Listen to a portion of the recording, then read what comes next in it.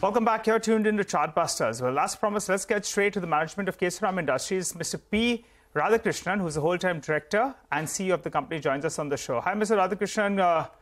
Good morning. And, the numbers that you've delivered as an improvement. So that's pretty good news from a shareholder's perspective. But we wanted a few more numbers in terms of the guidance that you've given and whether or not you're going to stick by that. One, what was the volumes in the past quarter? And do you stick to that 8 million tons odd, that you had guided for earlier? And also, what was the cement EBITDA per ton in the first quarter? Earlier, you had said that on an average for the year, it will be 650 to 700 crores. Hold by those numbers? Yeah, sure. So, good morning, Nigel. We have clocked about 605 rupees EBITDA per ton. We have done a volume of 1.9 million tons in Q1. Of course, corresponding previous Q1, there is a 14% growth. But that was a tepid, very unusual Q1 last. Low base effect is there. But to answer your question, yes, we are on course for 8 million to be achieved during this year. And we will do about anywhere between 650 rupees EBITDA per ton is what I would look at as a guidance. All right, 650. So you basically, move towards the lower end of your earlier guided band of 650 to 700. This quarter, you've done close to around 605. Just wanted to understand a couple of things, with regards to the cement prices itself. I mean, have we seen the prices pull back since monsoons have picked up? How much lower do you think that will go? And by virtue of that, is there a downside risk to the EBITDA guidance that you're giving? So Q2 in general is lower. And we expect the prices have softened, if you ask, between June exit and where we are now. The prices in some of the key markets have softened by easily 10 to 15 rupees per bag. But the demand we expect to be robust. Some of the markets where we operate, the monsoons are delayed, but now it has set in. Therefore, there is price reduction. I see there are no problems in the fuel.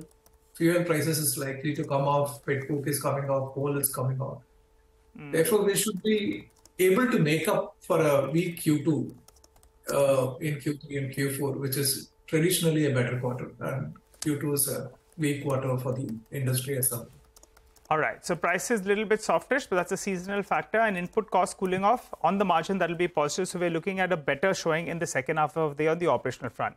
But, Mr. Radhakrishnan, the street has never had a problem, not such a big problem with regard to your operational performance. They want to know about the debt. Now, the last recorded number was, I think, 1,700 crores odd. When you joined us last, you told us that it will come down to around 1,300 crores odd by the end of this year. So is that on target to reduce the debt, by a few hundred crores?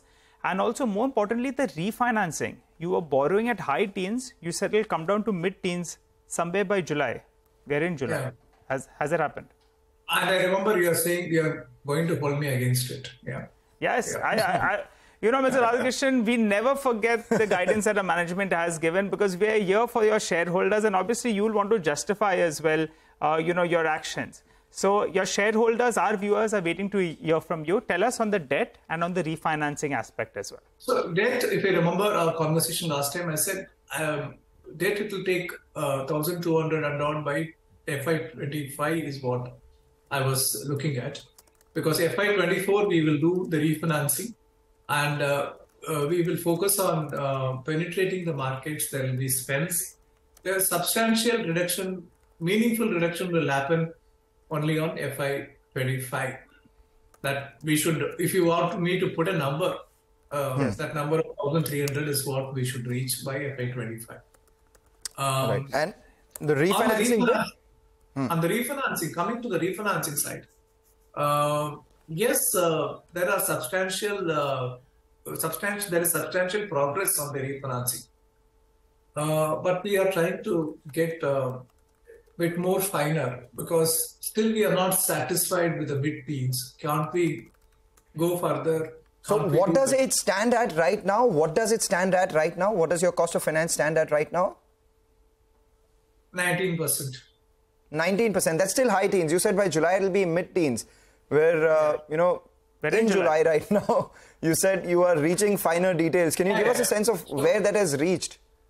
So the best things happen if you wait a bit. That's the way to look at it. So how long do we have to wait then?